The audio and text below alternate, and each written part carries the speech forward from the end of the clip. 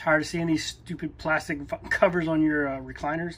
We're going to show you how to take them off. Super easy. It doesn't even take but about 2.5, 3 minutes at tops. So let's get started on this. So the first thing you're going to need is a pair of hairdryer and scissors.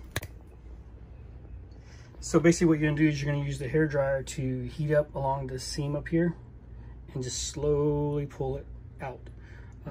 It's going to get really hot, so be careful, but literally that's all you have to do is heat it up and slowly pull it. And don't pull too hard, but it'll be pretty easy once you start going with the heat to pull out of the seams.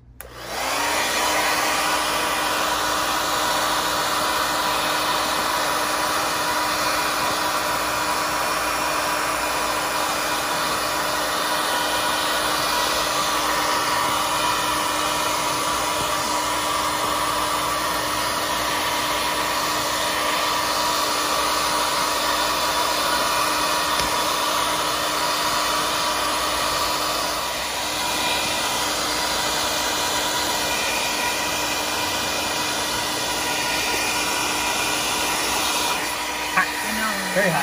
Watch out. Be careful.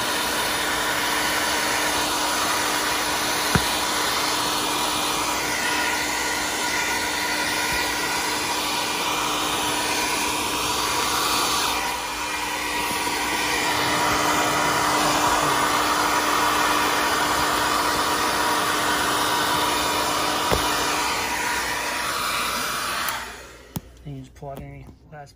So lastly, you're just gonna pull it under here and then take scissors and just cut it out underneath, just like that.